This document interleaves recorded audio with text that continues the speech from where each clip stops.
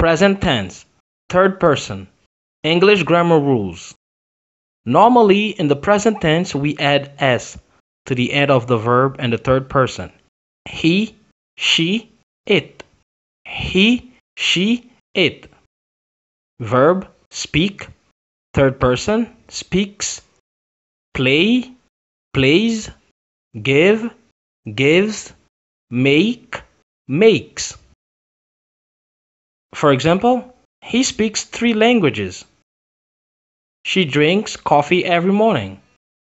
My dog hates my cat.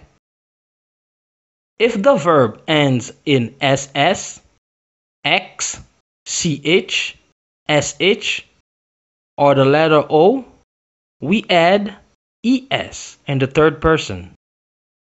Verb, kiss, third person, kisses. Fix, fixes. Watch, watches. Crash, crashes. Go, goes. For example, a mechanic fixes cars. She watches soap operas every afternoon. He kisses his wife before he goes to work. If the verb ends in a consonant, y, we remove the y and we add ies in the third person. Verb, carry, third person, carries. Hurry, hurries. Study, studies.